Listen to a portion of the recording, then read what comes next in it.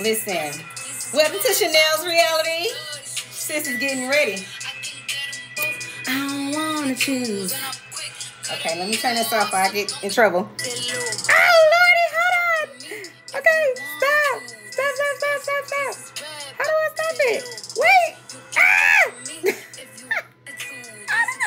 Okay. Jesus. Welcome to Chanel's reality. See, stuff just be happening, okay? You know, listen.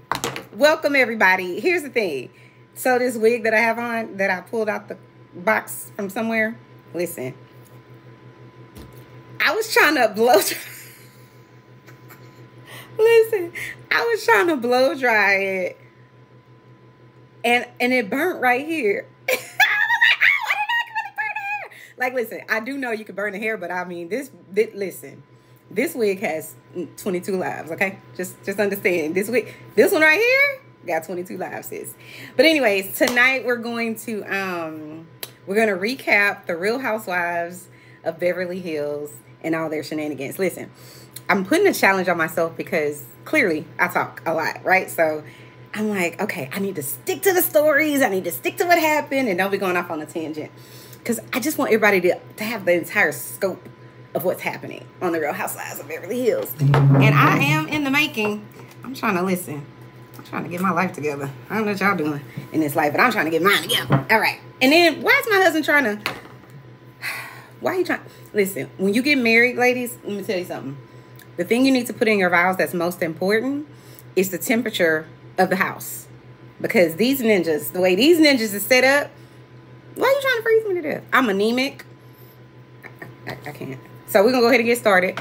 I mean, I got to have a whole entire, what is this thing called? Heater right here in my face. Like legit. Look. Legit in my face. Because my husband's trying to kill me via the winter. Okay? And that's not going to give me good sound, so I probably have to turn it off. See, watch. Look, I'm going to turn it off. All right. So now we can get started. Now that I done been through all the shenanigans, I done listened to SUTTO'Ns, get my whole vibe right. You know what I'm saying? Shout out to all the 80s babies. I'm an 80s baby. I'm a Leo. You know.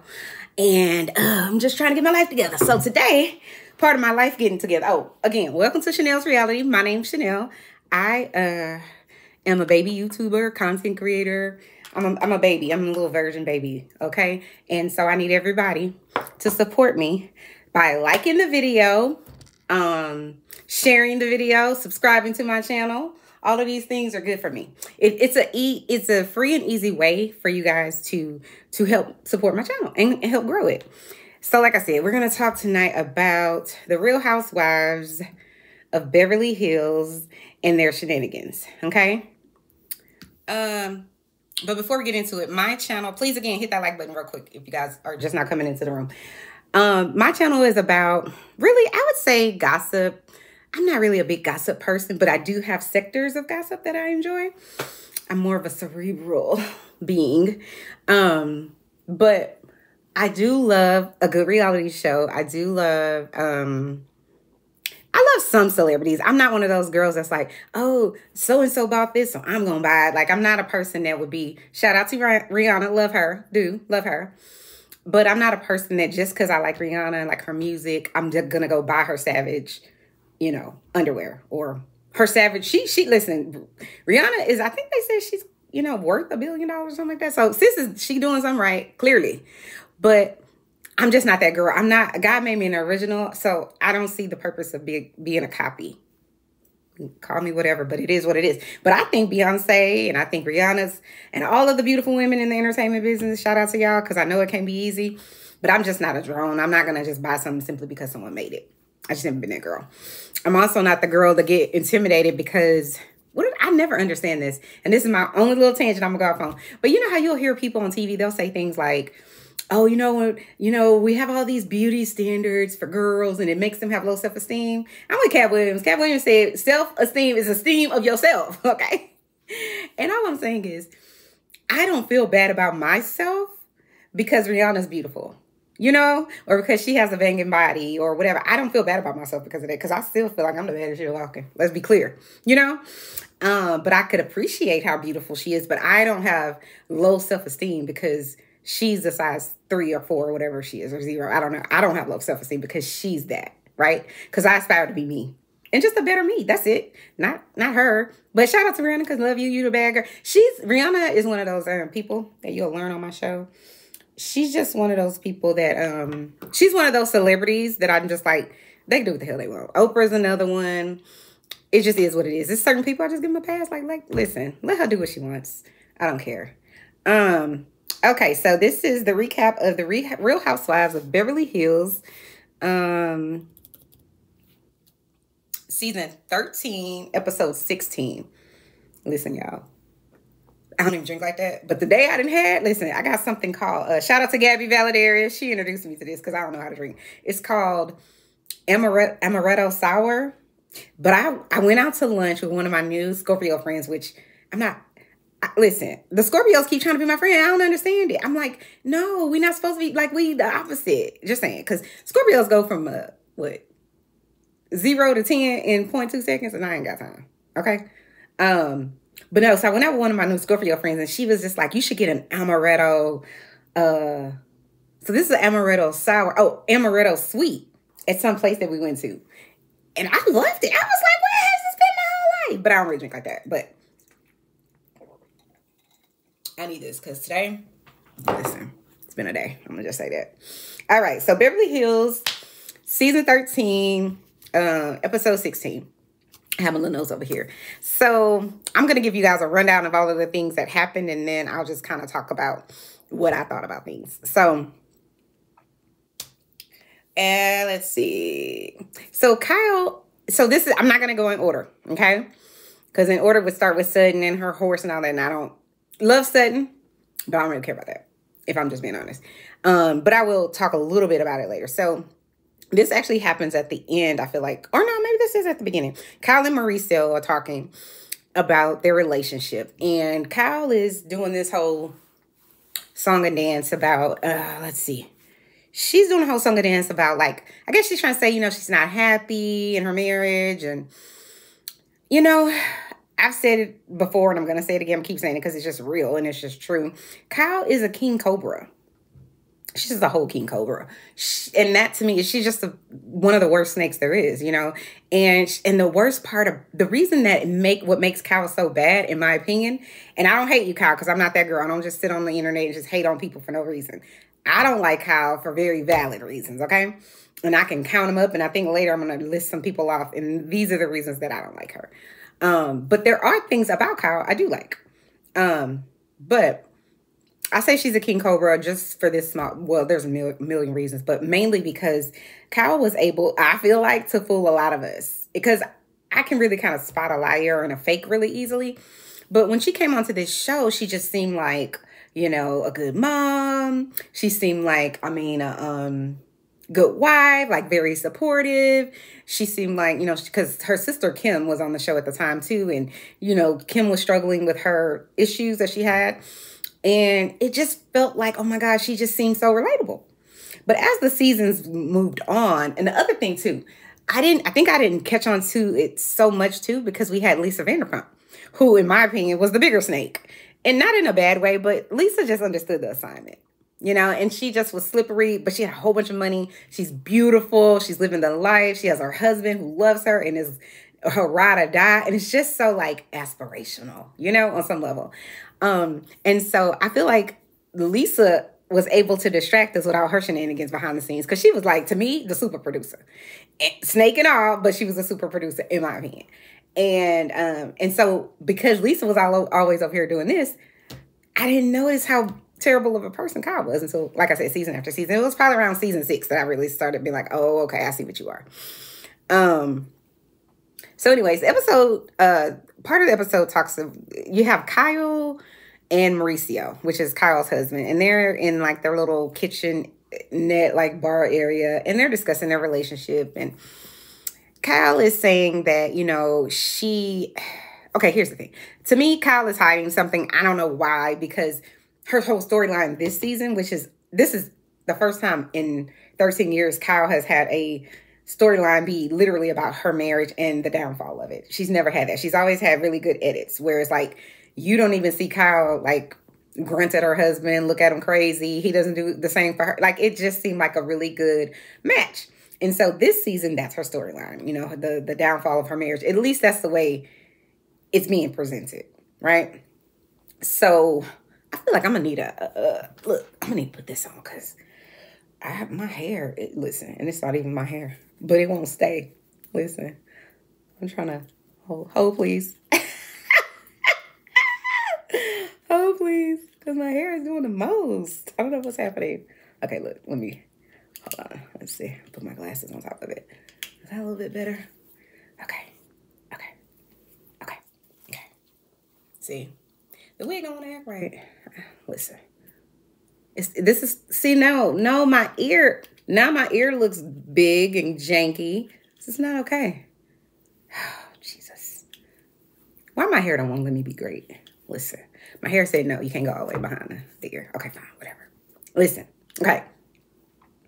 So like I said, Kyle hasn't really talked about her relationship in any bad way at all. Like, they've never had a fight or anything. So this season, it's kind of like, almost like breaking news, you know, and it's sad. And it's like I said, as much as I think she's a king cobra, and she is, I don't get happiness or joy out of her, having difficulties in her marriage, because I'm married, you know, and I've been married for almost 18 years in a few months. And so I get it. It's not going to always be easy. It's not going to always be, there's going to be peaks and valleys. It just is what it is. See, this is why I need a new wig. See what I'm saying? So like my video, so YouTube, I'm joking. So what I really got from that scene to me was that what Kyle is saying is going on in her marriage and why she's mad and whatever else, it just doesn't ring true.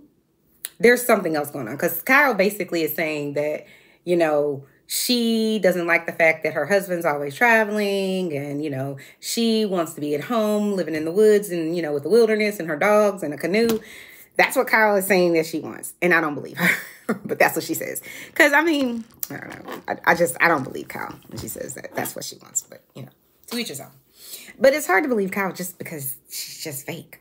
Sorry, Kyle. I'm just calling it what it is. You go through these last 3 seasons or 6 seasons and you tell me where real is, and I'll give it back to you, sis. But I don't see real.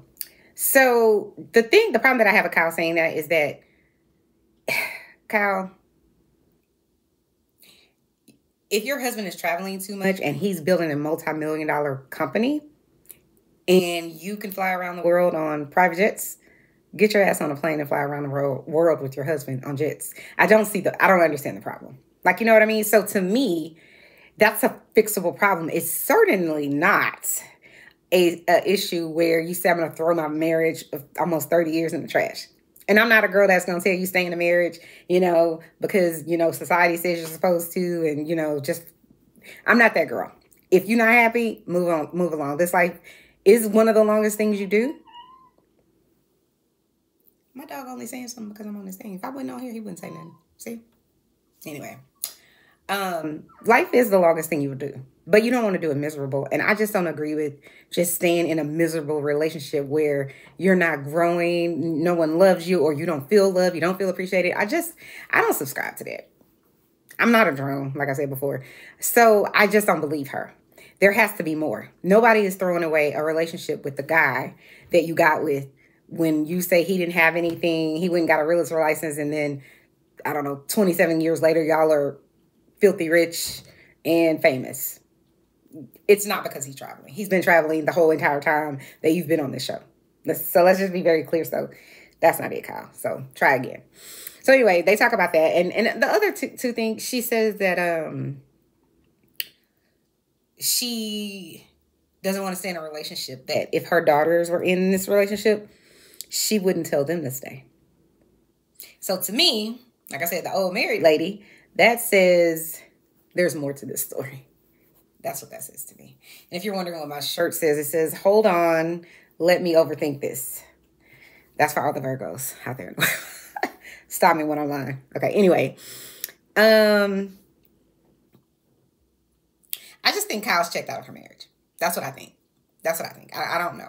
Because if you look at that scene, she's like, he seems like he's authentically trying to at least put on a front for America. Like, you know, my wife's great and we're going to figure this out. And Kyle is just like, everything he says, it's almost like she just picks at it. He's like, oh, you know, we're getting older. We're about to be empty nesters. No, we're not. We're not empty nesters. It's just like, girl, is that really a reason to fight about something? I can give you some stuff to fight about. That ain't it. Okay. Things you should fight with your husband about is cheating, not having a job, having no ambition, not taking care of the kids, not helping you with the kids, being disrespectful, beating on you. These are reasons, Kyle, to like pick at your husband. Really, to get a new husband. If that was my situation, I'm getting a new husband. Or I'll be alone. I ain't got time. She ain't got time. Okay? I'm not wasting my life with somebody who doesn't respect me. I'm just not doing it. I can't. So this whole, I'm going to leave because I want to live in the woods and have a canoe and go hiking, you know, with the mountain lions and my dog. I'm not saying that isn't what she wants to do. I'm saying that isn't the reason that you know, no longer, that you get divorced from your husband who clearly, at least what y'all put on TV, loves you and cares about you. I don't buy it. So I'm going to go through everything else that happens in the show. And then, like I said, I'll go back and we'll talk about it. So PK and Dorit, they have this FaceTime. PK's in London again. I don't know why she cares. I've never understood why Dorit was ever even with PK. I never understood it because okay, I'm not going to do that because that's not nice. But if you get me, you get me. I don't get it. So on this FaceTime call, like I said, he's in London, she's in America, and she's talking about how Mother's Day is coming up, and Annemarie's having this Mother's Day brunch, and basically Dorit is like, you need to come home for Mother's Day, and PK is being PK, and he's basically he says something like, you know, Mother's Day isn't a big deal over here in London. And so we don't really care about it. And, you know, Dorit, she's like kind of trying to check him and be like, well, it doesn't matter what it is over there. You need to get home. I'm your wife. And, you know, you need to celebrate me as a mother. I just don't even understand that's a fight you don't even need to have with your wife. Like, that's like, why? Again, it's a losing fight. You're not going to win because no one you talk to is going to agree with you. And even if the guys in your whatever group agree with you, they're not going to say that to their wife. Let's be clear. And if their wife looks like Dorit, I can't stand Dorit half the time, but she's beautiful, in my opinion. She knows how to dress. She's styled to the T. Like, what are we doing? First of all, that's why I'm like, why is she with him? It doesn't make sense. So he must have, listen, his dick must shoot diamonds or something because I cannot understand. No shade. But, you know, I mean, listen, I like PK sometimes. He can be funny or whatever, but he's just, like, when he told Erika, he was like, when Erika was telling them when her husband was in the hospital and something was wrong with his head, and Erika was like, don't fix his brain, fix the fucking ankle. I'm sorry. For people who watch Beverly Hills, you know exactly what I'm talking about. Because she also said that her son got into a wreck and flipped his car 5 times because it was snowing in California. Where, Erika? I'll wait. Stop it. Anyway. So they have that little banter back and forth. And PK is like, but also you're not my mom. And Dorit's like, well, I'm the mother of your kids. And listen, I'm not having that fight with you. If you don't see the value of a woman creating a whole human being, I'm going to need you to listen. Again, Dorit, come to the front. He not worth it, girl. He don't understand. He's never created a life. I cannot. See, this is what I'm saying. Why am I putting up with this? This is one of those reasons, and it's not a big reason, but it's one of those reasons why I'm not staying with you if you can't respect me, like, I can't. That's not even a situation you should even argue, period. We are the givers of life. Be clear. Yes, you guys as men help. I'm not saying you don't, but you're not walking around pregnant, so stop. What you need to say is, yes, dear, whatever you need, whatever you need. Let's see what else happens. She still doesn't know when PK is coming home. I don't necessarily believe the whole PK and Dorit getting a divorce thing. It just kind of feels very convenient to me. But I'm not going to totally say it's not accurate because there's been a few seasons that have passed by where Dorit has kind of hinted at PK like you will end up in divorce court. And I'm like, I do not, as much as I can't stand some of the things that Dorit does and how obnoxious she can be at times, I don't disagree with her, and I don't think that she would stay. Be very clear. I do not think that Dorit would stay. Like, if Dorit really felt like her husband was, I don't think she would stay. But I think, like many women who have children, it is really, I think, one of the most difficult tasks and decisions to say, I'm going to give up on this marriage or this relationship because I really want my children to be able to grow up with a family intact, you know? And so to me, I always say it's two types of people that come to that decision, right? Usually a person who grew up with both of their parents and they had a great upbringing, right? So you want that for your child. You want you know how close you were with your dad or whatever, right? So you want that for your family and your children. And then there are the school of people who didn't grow up with a good father. He was an asshole or he wasn't around, whatever the case may be, right? And so for those reasons, you want your children to have a good dad. And so I get it. And then too, I think it's hard to try to like figure everything out. And then how about who this woman around my child? I'm just saying. Anyway, and listen, I'm gonna just say this. For those who haven't been following Beverly Hills all this time, you probably won't get it, but excuse me, if you should go back, if you decide you want to go back and watch it from the beginning. I forget what season it is, but it's season 7, I think, maybe, where Dorit arrives on Beverly Hills. And Dorit at that time was the best Dorit I feel like she's ever been on this show. And here's why. Because I feel like she didn't have a reason to feel guarded in what she said. Or she didn't, in my opinion, feel like she needed an ally, right? So she was free to kind of just say whatever Dorit was thinking. And I think over these years, Dorit has kind of silenced herself a little more and more and more. And it just went into overdrive. I feel like when Teddy and them, they all became the Force Fox, whatever they were. And it's like, I feel like Lisa Rinna, shout out to Lisa Rinna, because you did help them make great TV. You're a villain and a terrible friend, but you did make good TV. I ain't gonna lie. I give it to you. I don't like you, would never want you to be my friend, but you made good TV. I feel like Lisa Rinna was like, you know that movie, The Little Mermaid, where Ariel gives her voice to the evil octopus lady or whatever, and so she can't really say anything. I feel like that's Dorit. Dorit has given her voice to Lisa Rinna, who's no longer on the show.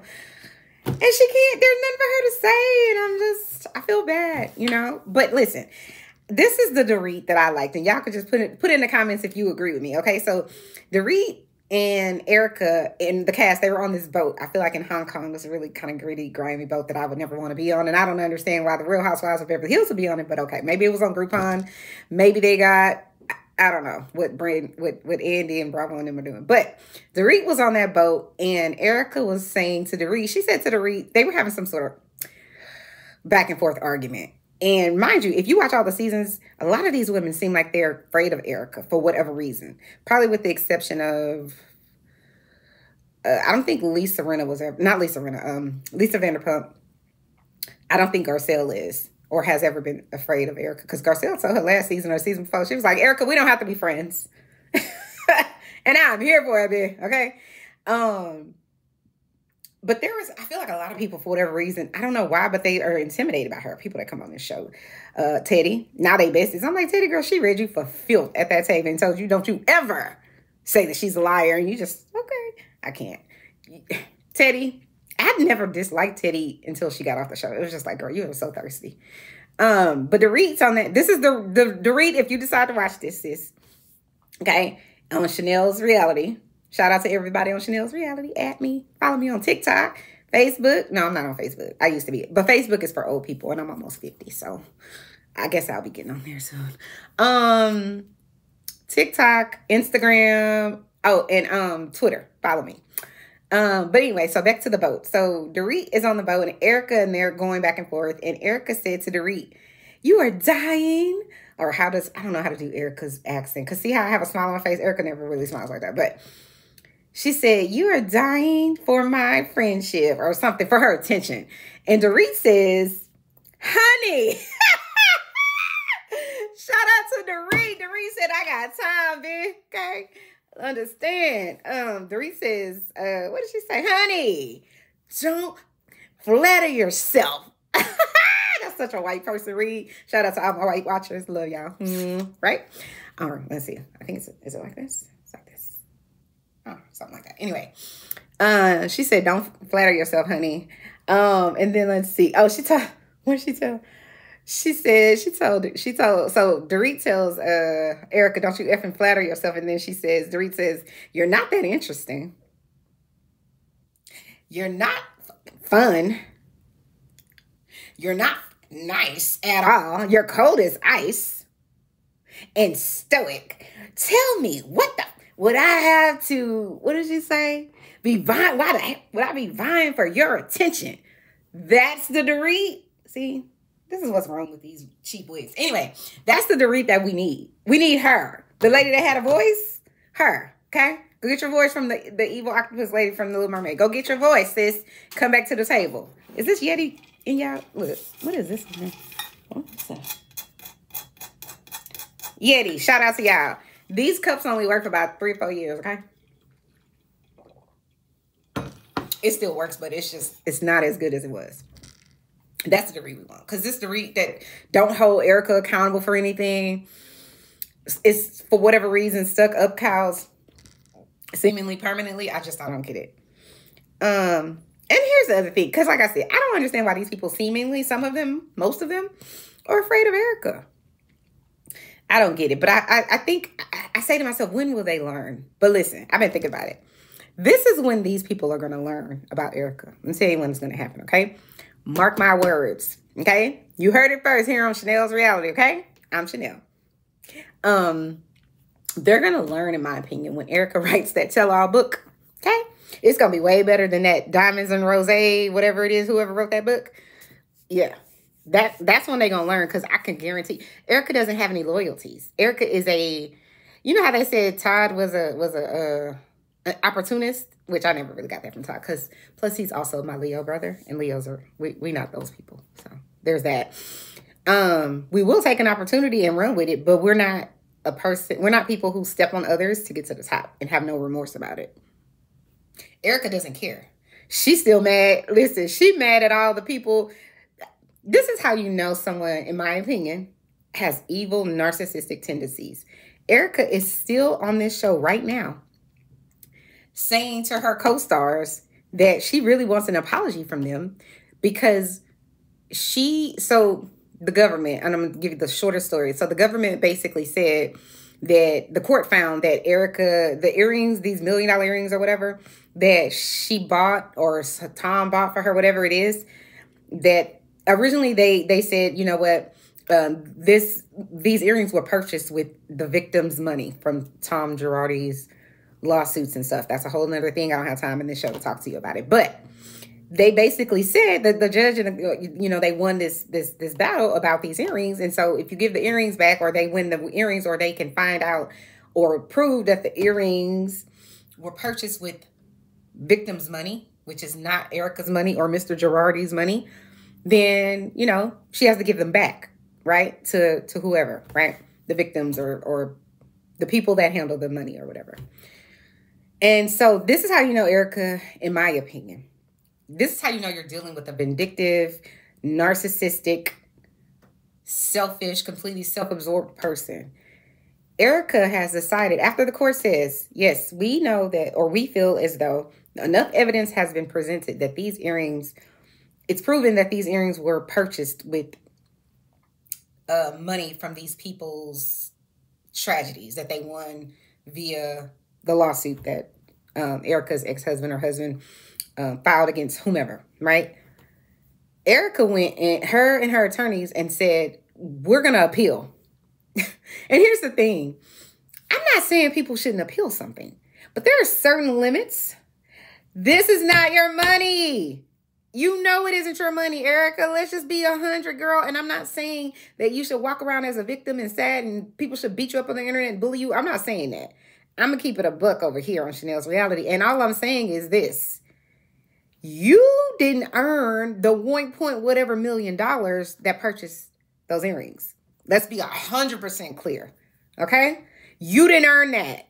Meaning you did not, it didn't come from Erika Jane, you know, what is her songs? Whatever her 2 or 3 songs that she had out there, that one of them I did like, How Many Fucks Did I Give or something like that.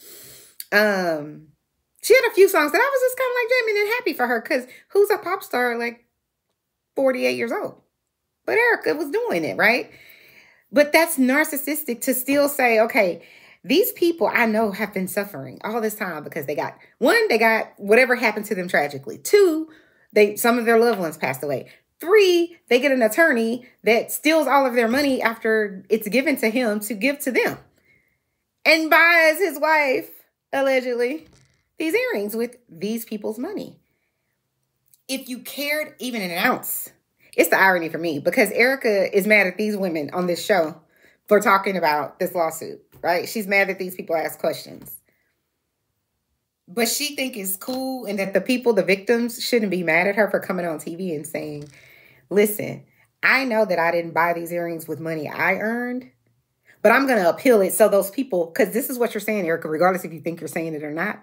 You're saying, I'm going to appeal this judgment so that I can try to get it overturned to say that, no, these are my earrings and it wasn't bought with these people's money. So therefore, you got to give me my $1 million earrings back. That's sick and sadistic. I'm just calling it what it is, sis. I'm calling it what it is. How dare you? But like I said before in another video, listen, the thing about life, those tables, they're always going to turn. And eventually, it's going to be your turn.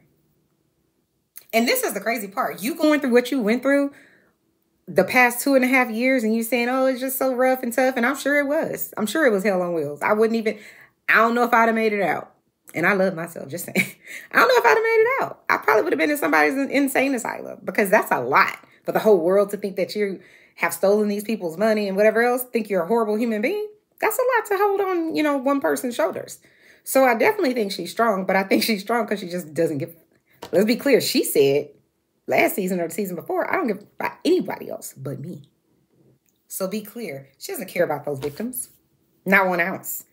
But she has the audacity to sit up here on TV and be like, Garcelle and Sutton and Kyle and whomever else, I need an apology. For what? Girl, you need to go apologize to all those people that you sit up here appealing to get earrings back that you know you didn't work for. Anyway, Erika, you messing up my whole drink situation. She messing it up. So I'm not even going to give her no more energy, because she's who she is. But I do feel like Dorit, come back to the front, sis, and be that girl, because that's when I liked you. I was like, yeah, Dorit deserves to be on this show, even though she has a fake accent. I'm just saying. So on this episode, Annemarie is having a Mother's Day brunch at her house. And listen, Annemarie, people run around America calling you 8.5, and that's mean, but it's girl, it's what you said was your badge of honor. So you can't be mad at the people. But I said I'm not going to do that because I'm better than that. So I'm going to try to call you Annemarie. Okay? You can come on Chanel's Reality and talk about it if you want to, because I'm a nice person. And sometimes I could be persuaded. Sometimes, because I'm not a drone, like I said before. She's not a drone. But you're going to have some evidence. So she's having this brunch, and it's like diamonds and cheap wine or champagne or something. I don't really drink like that, so I couldn't tell you. But Brooke Ashley, shout out to the Brooke Ashley. Oh, I don't know. I feel like I have heartburn or something. Like my throat is burning. She said it was cheap, so I'm going to just roll with Brooke Ashley, because she's like my sister from another mister. She doesn't know it, but she's like my sister in my head. Like Wendy Williams be like, oh, you my friend in my head? Brooke Ashley is my friend in my head. Because she likes 5-star hotels and room service. She's built just like me. Anywho, so here's the thing with Annemarie. I feel this way. I feel like Bravo gave her a bad cut, and they made her the enemy or the villain. And I feel like that was wrong. However, as much as she running around America talking about Crystal, you owe me a thank you for being relevant and all this kind of stuff for making you relevant. Crystal, although they gave you a terrible edit, it saved your career, in my opinion, on this show. Because I think they're going to bring you back. I hope that they bring you back. Because in my opinion, had Bravo not taken and made her a villain, and listen, I'm not putting it all on Bravo, because you did talk about Sutton's esophagus for a good eight straight episodes. And it's just like, girl, it's giving obsessed. So I'm just saying. So I think that helped you. But I do also think, bravo if y'all listening, and Annemarie if you're listening, but I don't think Annemarie had anything to do with this. Whenever she went on some show, I think it was on the E! Network or something, she was being interviewed and she talked about how she was adopted, like given away like 2 months old or something. I can't remember, 2 weeks old. And how she found out that her birth mom said, I don't ever want her to be able, it was a closed adoption. She didn't want her to find out or find her or look for her or whatever. And then she did look for her, and her, I think she found like a sister and an aunt, a sister and an aunt or somebody close to her mom. And she was like, it wasn't a good situation. But basically the door closed in her face, and I feel bad for her.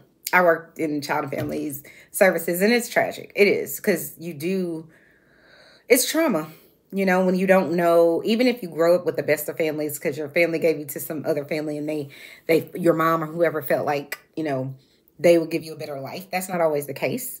In a lot of cases, that's not the case at all. But for those that do that, even though you get adopted into the best family, it does something to your soul to wonder why someone gave you away.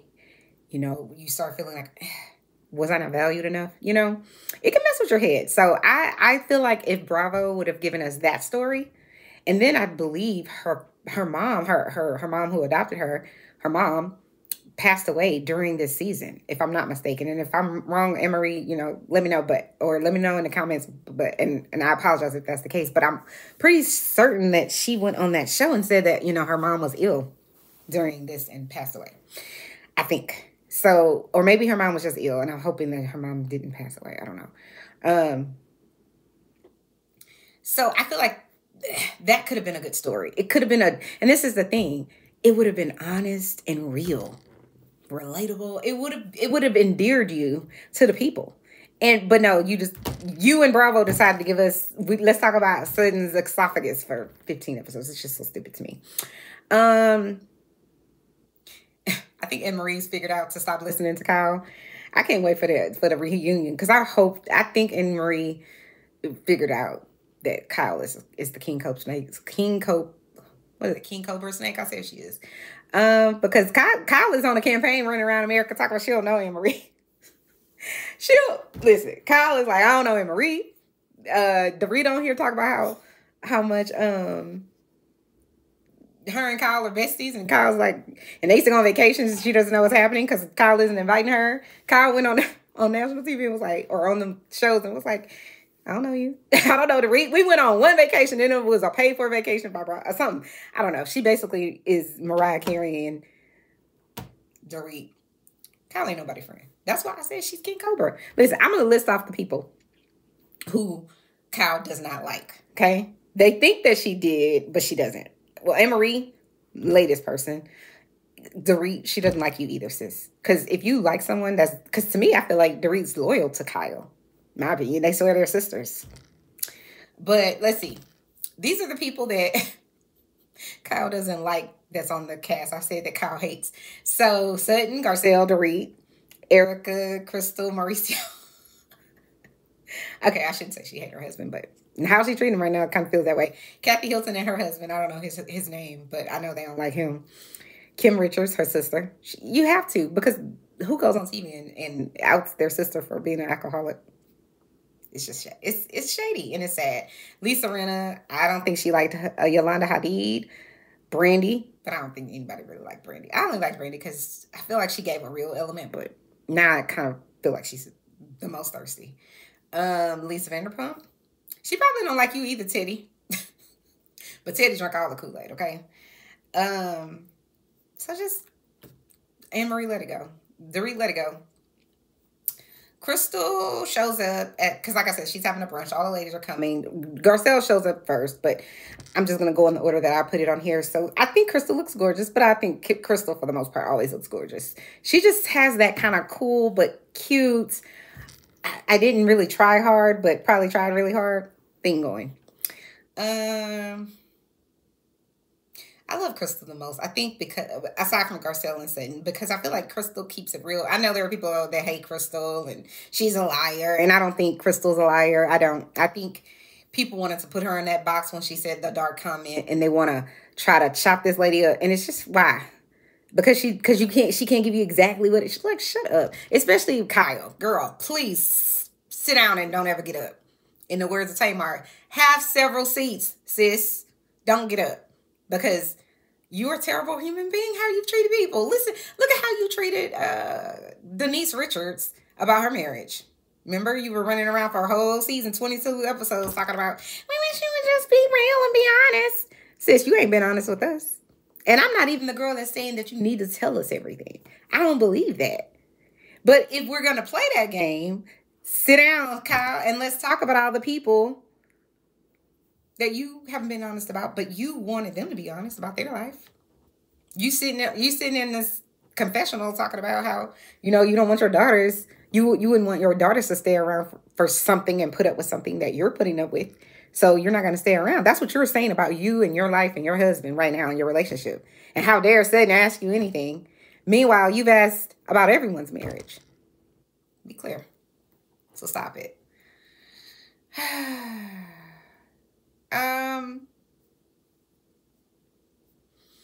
So at this brunch, like I said, Garcelle shows up. She arrives to this Beverly Hills she. I like that one guy. He's back on the show. His she. I like him. I don't know his name, but he's apparently some really kind of like really expensive, probably very expensive party planner. There's lots of food. The food is beautiful. Garcelle's like, this is exactly what we need here in Beverly Hills. Beautiful people, good food, alcohol. And what else did she say? Oh, and diamonds. Because that's the other thing Annemarie got right. She has some jeweler, I guess. His name is Jason the jeweler. I don't know. I thought it was Jacob the jeweler, but maybe that's a different part of LA. The brown people out there. I don't know. Anyways, so they have all these millions of dollars worth of necklaces and jewelry there. I think that's fabulous. That's my type of party. What else? Erika and Garcelle speak about and kind of really geek out about the diamonds and whatnot. That they're not purchasing. Because they ain't purchasing none of that. And Erika comes to the front and says, cry me a river about how you can't just sit around and buy Chanel and $182,000 Python Cartier rings. Girl, like, have a seat. But I did like when they were talking about like I think Garcelle tried on $1 million ring and then she gave it to Erika, and then she said to Erika something like, if your husband buys you this ring, you got to give a BJ every night. And Erika's like, gladly. I thought that was so cute. And I really do like that. I have to give it to Erika. She can be very funny, and Kyle. As much as I can't stand Kyle for all the obvious reasons, she will definitely she makes the episode fun, in my opinion. She's really good at that. She's really quick and witty with her fun. Let's see. What else? Sutton, her assistant, Ave, or however you say his name. I love Sutton. I love her assistant. Because in my mind, I'm probably that white lady in my head a little bit. You know what I mean? Just like a really wealthy white lady who really just... Sutton is an enigma. She wants to be... So this is the part of Sutton that I am not. I am not a pick-me, okay? You need to come be... As far as I'm concerned, like I said, I'm an original. Why would I be a copy? I'm just saying. So it's like... You coming to be on my team, it's not the other way around. But I love the fact that Sutton has so much money that she could just be like, you know what? I'm buy me a horse, have him shipped over here on a plane, whatever. That's real money. I'm just saying, that's real money. But I love her and Ave because I feel like Sutton probably likes Ave. And shout out to you. I hope you're a really good assistant, but I feel like Sutton and me are like in this way that he probably is an okay assistant, but you really like him. So you hire him anyway so he can be around you. And, I am that girl. I love a project, just saying. Let's see. Oh, so at some point, Sutton is talking about her date, which that's another, in my opinion, I love it for Sutton, but a very uninteresting part of the show for me. But I'm happy for Sutton because she does deserve love, even though Sutton is probably very annoying to a husband. I could see how she could be, but I also could see the fun, quirky part of her. Like, I feel like if I knew her, we would be friends. Maybe we'd be friends because we are decent human beings, in my opinion. But so Sutton's telling everybody about her guy that, you know, she got to go on a second date. And I'm really happy for her if that's real. But I just don't understand why any real human being would think they could come on a TV show and find love. Except for that Rob lady. No, hold on, not Rob lady. The Rob guy, Boston Rob from the first season, I believe, of Survivor. Him and his girlfriend that they met on the island or whatever. And they got married. And I still think they're married to this day. And have kids and stuff. So, but that does, to me, that's 1 in a million. They're the exception, not the rule. But Sutton wants to find love again. And I genuinely want Sutton to find love that makes her just want to get up every morning and be happy. Like, I want that for her. Because she seemingly has not had that, you know, in her previous marriage. But so she's happy to tell the ladies about how, you know, she got the second date, and then he texted her or called her or something and said, you know, we haven't even kissed yet. And Erika immediately, see, these are the parts that I do like about Erika. She says immediately, what does Erika say? She says, he wants a blowjob.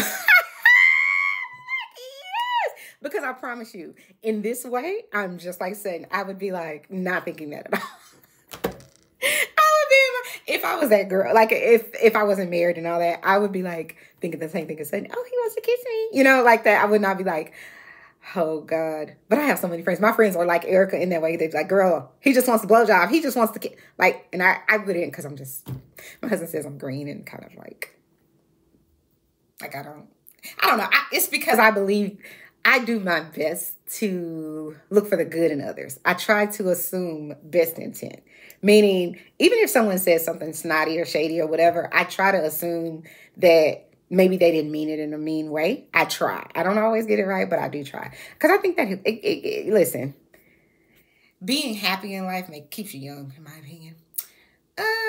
Let's see. Oh, and so then, because first of all, Sutton, Avi, or whatever, how you say his name, he has a roadie, which I'm learning. I think a roadie is alcohol for the road, I guess, if you're not going to drink, like if you're going on a little whatever. And Sutton, she's kind of acting like that one lady that I found. She was on the Real House. I think she used to be on the Real Housewives of Miami. I don't know her name, but I know y'all know who I'm talking about. And all she does is drink. Like, she does not consume any other liquid except alcohol. But I learned about her on the girls trip with Candace and Portia and what's her name? Giselle. She was on there. She was there with her bestie or somebody. Anyway, you guys know who I'm talking about. I think her name Marisol. I don't know. All I know is she just only consumes alcohol and she's trying to figure out why her stomach hurt. Marisol, girl, come to the front, because I can't. I'm not doing it today. I'm not good enough. Stop topic. And so while Sutton is kind of loopy with the alcohol, because they made her whole thing full of alcohol before she even got to the park. She was lit before she got there. Just saying. So Erika's like, yeah, Sutton, let's go over here and buy something. Sutton, come to the front. I already told you in a previous episode or video. I am not going to be mad. I'm not going to be sad for you. I'm not doing any of this. I'm not going to be emotionally attached to your pretend friendships with Kyle and Erika ever again after this season, because sis, you're older than me. Okay. You're older than me and you should know better. But I understand and I have compassion for you, because for whatever reason, you're a pick me. You want people to pick you and acknowledge you. And I get it. Everybody wants to matter. So let me not minimize her in that way. We all want to matter. Every single one of us. We all do. So I get that. But you have to trust people when they show you repeatedly who they are. Erika's not a good person. She isn't, in my opinion. And it is not something I'm making up. Erika said, I don't give about anybody else but me. When she is talking in reference to people who have lost their lives, lost their loved ones, and all of their money. This is the type of lady you want to be friends with? Makes me wonder about you. I want to believe, like I said, I love to assume best intent. I try. So I want to believe that Sutton still apologizing to Erika and all this is because of who Sutton is, meaning she's a decent human being. And that because she's decent, despite how despicable Erika is sometimes and her responses to things, she still wants to see the good in Erika. I can respect that, but I'm not getting your back anymore, Sutton, if you keep down this road with these people that do not like you. They don't, girl, listen, how many How much more evidence do you need, sis? You don't want to talk about read everything that your husband gives you before you sign it. All of the writing is on the wall and you still refuse. It's like you're walking around with blinders on. I don't get it. But I am not getting your back anymore. After this, I'll watch and you know, be like, oh, well, because you older than me, so you should know better. So then there's another scene where Erika's still running around America. And she's at this brunch, which, by the way, shout out to Annemarie. I do think the brunch was beautiful. She's still running around in America and Beverly Hills, clearly telling these people that, you know, they need to apologize to her because she got some overturned. Again, it's the arrogance for me. So you're excited about getting something overturned. I could understand it, even though I completely disagree with it. I could understand how if you've been pummeled over something that you didn't intentionally do, but you did benefit from, and now your husband's left you out to dry and they're suing you. I can understand how that could be difficult, right? Because you've been running around in the world, living your best life, trying to become Erika Jane and become a thing, and it didn't work out. And now everybody hates you and they're blaming you for something that maybe you didn't do, right? And I think most people could say, you know what, maybe she didn't know, or maybe she didn't want to know, whatever it is. You don't get it. You cannot be like mad at people because they don't want to say, we're sorry for asking questions about a massive news story about your husband stealing people's money. That's what the news story is about. You're mad at them because they want to know? The world wanted to know. What are you talking about? Girl, Erika, come to the front. Girl, stop. Like I said, Audacities must have been on sale when Erika was born. I can't with her. Listen, Erika, go get your money back from the therapist, sis, because she is not going to be able to cure you. She can't. Because you've been in therapy at least since last year. And you still think that it's okay to come on TV and say, I need an apology from these people who thought that I should give the money back or thought that I should have some empathy. You're mad at these people because they think you should show empathy, to people who your husband wronged. It's not saying you did anything. It's saying that you're a human being and you have feelings. But you said you don't anyway, so I don't even know why I'm going down that road.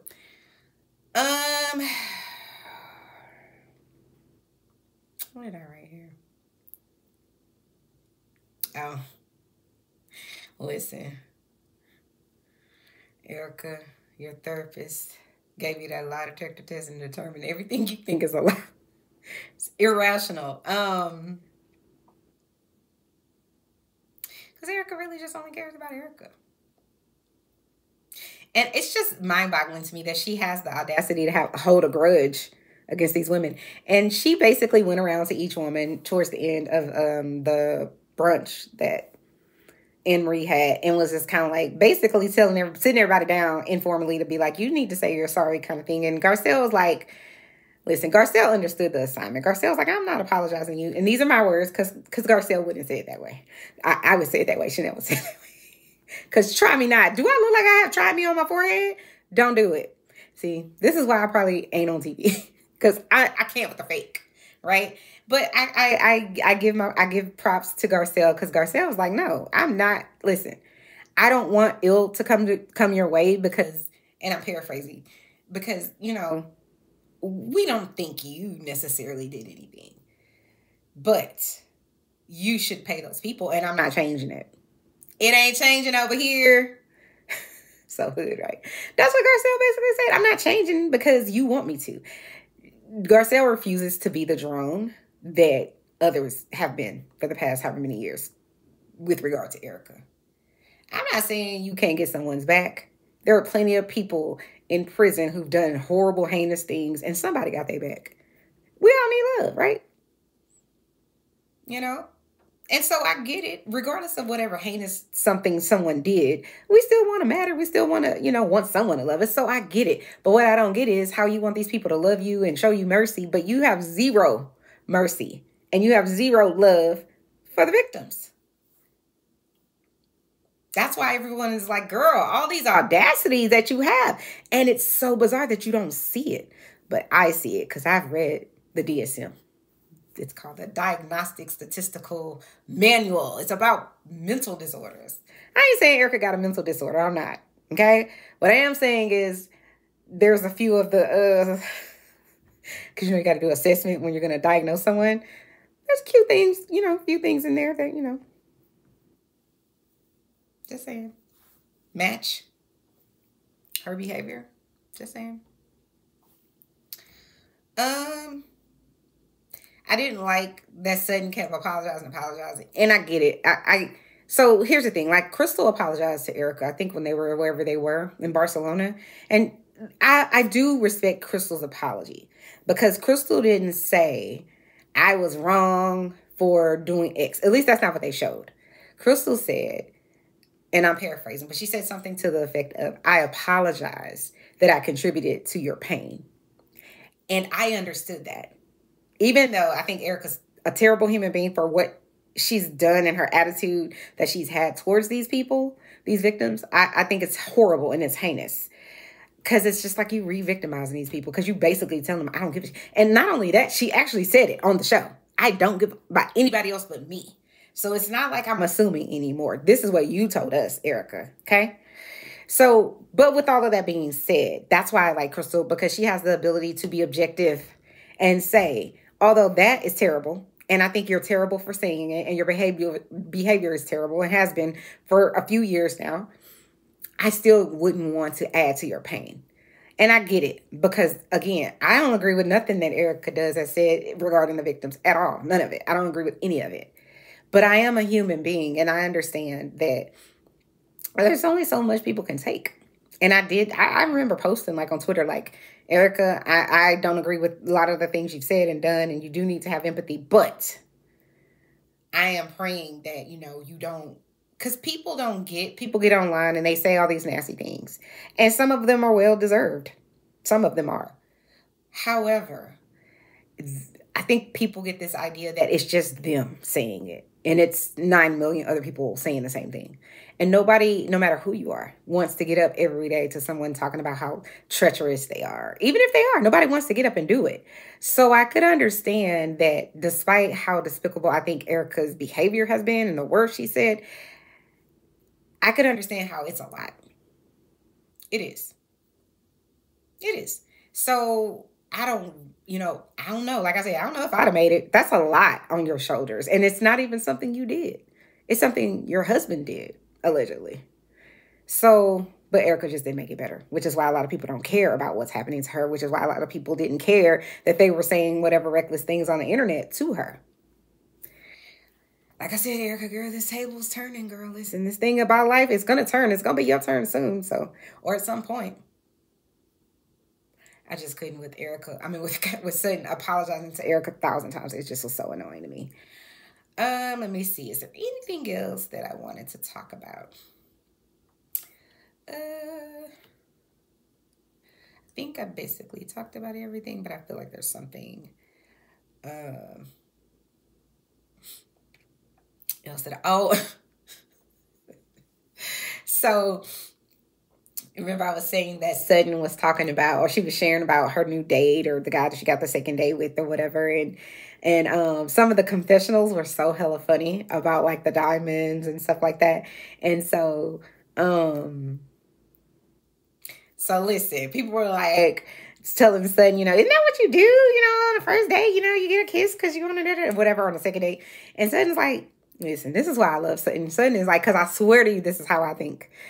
I ain't never had an STD in my life. Be very clear. I know people that I know that have had some or still have some. Because it's like, if I say that at a table of people, this is how you know they didn't have one. They don't say nothing. No shade. I'm not being shady. I'm just telling you what I noticed. I was like, oh yeah. So I guess that just means you like, I ain't saying shit. Okay. But Sutton said in her confessional, I think she said something like, she ain't kiss nobody, so she has a health, what she call it, a health report. And I am not mad at Sutton. That's how I feel. Sis, herpes is real. Y'all seen that commercial? I have herpes, and I don't. I cannot.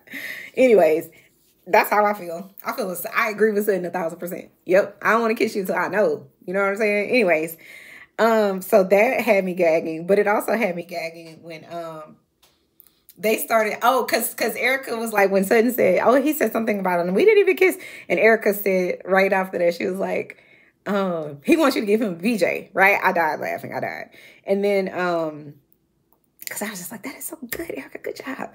And then they go to the confessionals, and Erika was like talking about her VJ. Really, everybody's talking about their VJs that they've given or whatever. And Erika's like, what did she say? I've never had anyone complain about my VJs, and I don't even have a small esophagus.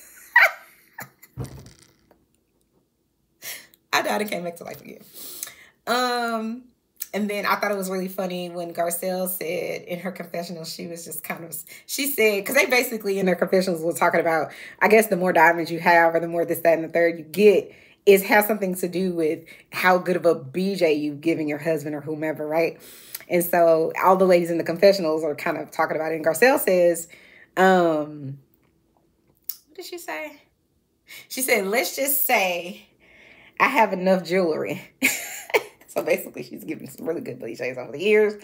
But then she shades Kyle because she said, but not as much jewelry as Kyle.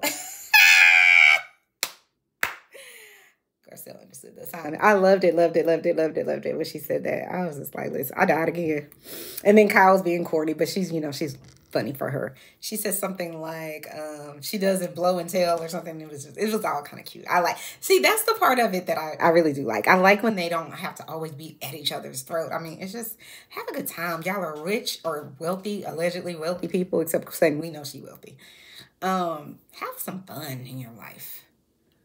I feel like there may be one or two other things I don't want to miss that I put on here. I think that might be it. Oh, and at some point, Crystal and Annemarie, and I may have said this already. I'm tired and delirious at this point. But Sutton and Annemarie comes and gets Crystal, and they want to talk to the side and, I guess try to figure everything out. And here's the thing. I just don't even really feel like that was a real beef. It was like, I don't know why I don't understand why Annemarie had an issue with Crystal. Like, it just doesn't make sense. You lied on her, right? Crystal, you and Garcelle are having a conversation, but really it's you talking about Sutton for a whole 4 hours. According to Bravo, the people who pay you, they the ones said that. They told us to us because we only saw a snippet of it, but they said you went around the whole thing for like 4 hours talking about this lady's esophagus. You're a healthcare worker. It just is not a good look. It reeks of thirst. That's all I'm saying. And then when Crystal's saying, after you basically said that Sutton is lying about whatever she has going on with her esophagus, and you said you talked to all of your people, all of the doctors and people that are in the industry, and they said essentially that there's one or two ways that you would get whatever Sutton has. Either it's genetics, which Sutton said it was, or you might have an eating disorder. And she basically was trying to imply that Sutton had an eating disorder, and Crystal clocked it. Crystal was like, are you saying? It sounds like you're saying, or you're trying to, what is the word Crystal used? Insinuate, I think, that Sutton has an eating disorder. That's reckless and dangerous.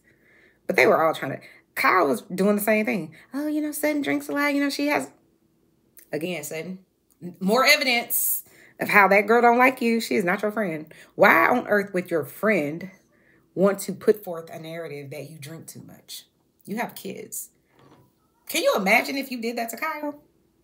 Please understand, there would be an emergency meeting at Bravo immediately if you running around America in your confessional saying that Kyle drinks too much. Like, it would be a problem. I promise you wouldn't be on the next season. I promise you wouldn't be on the next season. Because Kyle wouldn't have it. But she has no problem with running around America telling the world that her friend drinks a lot. And here go Dorit, because like I told you, she gave her voice to Lisa Rinna, the octopus lady from the Little Mermaid. Anyway, I feel like they went back to Kyle and Mauricio towards the end, because I feel like in the next episode they're gonna, like in the preview, they're gonna, I think this is the last episode coming up. And her, I hear people talking about, I can't wait to, see the reunion. I don't even think this last episode is going to be that dramatic. I don't because I don't even think that them separating is such a big, I mean, okay, let me say it like this. Obviously for their family, that's a big deal, right? Obviously for them, it's a big deal. It's not a big deal to me. I don't know Kyle. I don't know Mauricio. I don't know her family. So I'm not emotionally attached in that way to it. It's sad to me, right? If that is what's happening or was happening for them. You know, I wouldn't want to be their daughters, and, you know, it's a tough thing. I do get it, but it is way, I just don't think that should be like such an over dramatized thing, in my opinion. And maybe it will be. We'll see. I don't know. I have to see the episode, but I just don't feel like I'm just going to be like, oh my God. Like, I feel like there's been so many more really treacherous things, like stuff that's happening on Potomac, or things that happened on Atlanta, or, I mean, let's count down the list. The things that have happened in Salt Lake City, in New York. Treacherous things have happened. Jersey, Teresa and her husband both went to jail. Like, it's way more things that I feel like are things to kind of like just be like, oh my God, so gripping TV. So I don't know. I hope that it's a good ending, but I don't know. I just feel like Bravo and Andy love to hype up things. They're like, oh my God, it's the best episode. And I'm just like, bro, Andy, be quiet. Unless you're inviting me, you know, to the Bravo con for free. Sit down and be quiet. I'm just saying. No, shout out to Andy. I really do like Andy, but he's shady. And those girls, listen, in my opinion, quiet as it's kept. Shout out to Funky Down Even. I don't even like him like that, but I know a lot of people use that phrase. I'm going to use it here because I think it applies. In my opinion, Andy is the shadiest of them all. He, to me, is equivalent to Erika. Now, he ain't going to say the stuff that Erika has said, but he's shady as, please believe me. I remember on that, it was a reunion with Ramona on the Real Housewives of New York. And, you know, she really didn't want to talk about whatever was going on with her marriage. And I get it. But you are on a national TV show. But see, that's the thing with Andy. Andy never misses an opportunity to like check. And I feel like he did that he's done it to a few people, but he definitely did it to Ramona, because Ramona knew she didn't want to talk about it. It's so super embarrassing for her. And don't get me wrong, cry me a river for Ramona. She's right. She's a whole bunch of isms, in my opinion. So I don't really care, but I'm just using her as an example, because Ramona's like, I don't want to talk about it, Andy. I don't want to talk about it. I'm not talking about shutting it down. I don't want to talk about it. Because it's hurtful to her, her family, her daughter, her husband at the time, whatever. And so she tries to do this whole, like, to throw him off. She's like, well, Andy, let's talk about who you're dating and whatever else, right? Which, Ramona, you got to come harder than that, girl. But he just was so shady to her. I just felt like you have no empathy. Because he says to Ramona, and I'm paraphrasing, something like, well, I will talk about whatever's going on in my relationship when I agreed to be on a reality show. And I was like, King Cobra Snake.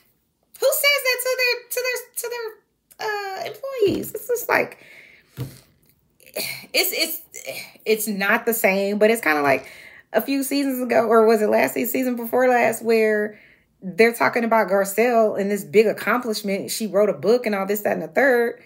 You know, she's a Haitian mom her mom came here and she started a life, and they came from meager beginnings, and this is all in her book, and this is an accomplishment. And y'all talking about recycling that Rinna didn't do. And it's just, again, careless, and he doesn't give a shit. I'm just going to keep it a book. Stop me when I'm lying. At me, Andy, if you bought that life. No, I love everybody at Bravo. Thank you guys for tuning in to another episode of Chanel's Reality. Let's get into the comments. Tell me what you think. Do you completely disagree with me about Sutton? Are you still going to have her back? Some people might not even like Sutton. But if you do like Sutton, are you still going to have her back if she continues to kiss Erika's behind and keep crawling up Kyle's? Like, I can't. Let me know in the comments if you guys plan to do that. Let me know what you guys think about Erika and her continued woe is me. Everybody needs to apologize to me, because look at what's happened to me.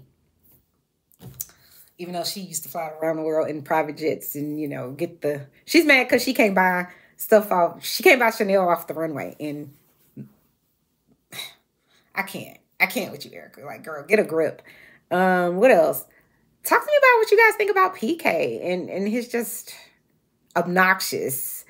attitude about Mother's Day and how he's in London. And I don't know. I have a problem with PK being in London for 12 days. What are you doing? Please, unless I hope you're putting money in my account. Because if you are, then, you know, maybe you can stay over there. But again, I advise, like, if that's really what's going on. I know, Dorit, you know, you have kids and everything. And so you can't just be jumping across the pond over there. I do understand that. You got to have balance, you know, and permanency in your kid's life. But I'm like, you and Kyle, y'all, allegedly, y'all have memes. Y'all are the Real Housewives of Beverly Hills, even though some people, they be acting like they got money and they don't have it like that. It's the real fake lives of the Housewives of Beverly Hills. But tell me, guys, what you guys think about that? Do y'all wish the old Dorit was back? The one that was like, Erika, you're not that interesting. You're cold as fucking ice. You know, I want that Dorit back. Tell me what you think about that. Like I said, what you think about PK's response about Mother's Day, because I was just like, that's shady. What do you guys think about Crystal this season? What do you think about Crystal and her beef with, really, it's Annemarie that has beef with Crystal, if we're being honest. What do you think about, you know, her coming and giving a health update to Annemarie about whatever happened? I guess I thought it was cool, but I'm confused. This is another confusing thank you of this Beverly Hills Housewives, because I'm like, why are we thanking Annemarie? I didn't see anything she did. Maybe she did, you know, some miraculous thing, but I just didn't see anything she did. But say crazy stuff to Crystal about how she, you know, you don't want her to stroke out of here. I was just like, who says that when someone's in an ambulance? I cannot. So I missed it clearly because I didn't see this heroic, I need to be so grateful. I missed that boat because that's not what at least that ain't what they showed the audience. That is not what I got. Because she acts like Annemarie saved her life in some way. I'm like, she took her blood pressure. And let's be clear, blood pressure monitors nowadays, you don't even have to do anything. You just push the little button. So anyways, I'm not knocking what she did at all. I'm just saying Bravo didn't demonstrate it in a way that would make me think Crystal needs to be so grateful and have to come and tell her like, oh, you know, I'm doing better. Or my doctor told me to do this. I don't get it. What do you guys think about Annemarie now that you know a little bit more of her story? Do you wish that she would have told more of that story or Bravo would have showed more of that story? Or do you want her gone? I don't want her gone. I don't. If they let Teddy stay on for that long, I think Annemarie can get another season, personally. What do you guys think about Sutton and her roadie? And Ave, I love them. And what do you guys think about, you know, Garcelle? Because I kind of skipped over. She did have a conversation with her sons. That's another part that, you know, it's good, wholesome TV, but I just don't care. Yeah. Sorry, Garcelle. I think it's good for some people to kind of see different types of parenting styles because I know all the brown people in America that grew up with parents like us. We was like, say what? You need some more freedom. You better free yourself up to the room. Go free yourself to clean up the kitchen. Free yourself to pay a light bill. Okay? Free yourself to take out the trash. Okay? Free yourself to pay all these credit card bills. Stop it. See, this is Black America. Listen, I'm just saying, stop me when I'm lying. Anyway, guys, I ain't gonna hold y'all. I'm sure there's something else I needed to say, but I don't really care. So like I said, thanks guys for tuning in to another episode of Chanel's Reality. I really do appreciate you guys for hanging out with me. Please hit the like button. Please share my videos, subscribe to the channel. Please hit the notification button. This is a free and easy way to continue to support my channel. And I really, really do appreciate it. So until next time, see y'all. Bye.